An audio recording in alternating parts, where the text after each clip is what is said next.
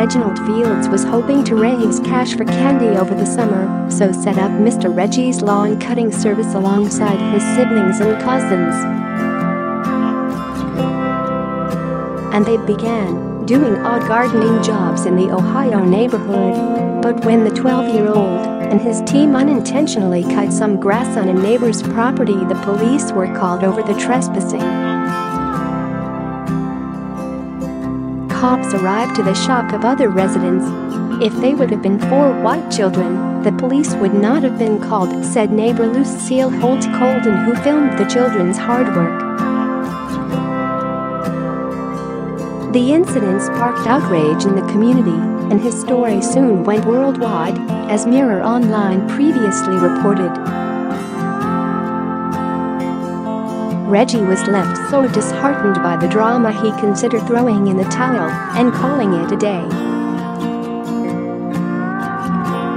However, Reggie's plight has been met with an outpouring of support and money, which has given him the encouragement to carry on, and now his business is booming with requests for his services.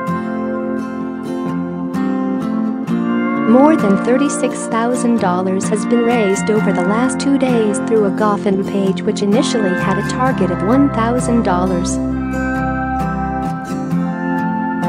Reggie is hoping to use the money to buy new equipment.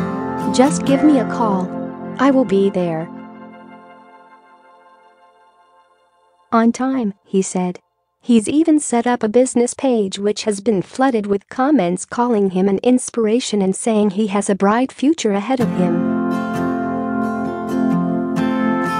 Reggie also now plans on expanding his lawn cutting service into a landscaping business. His mum Brandy said he wants to do it all year round. He wants to rake leaves. He wants to snow blow. He wants to do it all. He said something about opening up a store that sells parts, she added. He has his mind set.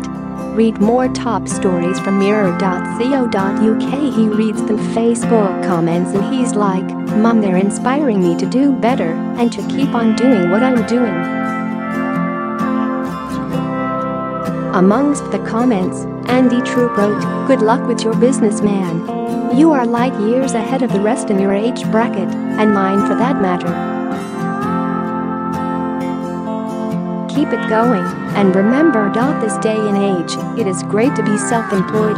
Ma Chalmers added, "You're going to be successful. I can tell you that with certainty." And Erica Ehrenford said, "I am proud of your entrepreneurial spirit. Keep up the awesomeness and never give anyone the power to fear your dreams.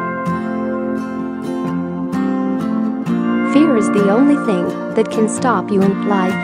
From what I see, young man, you are well on your way to being an unstoppable force and a role model to many."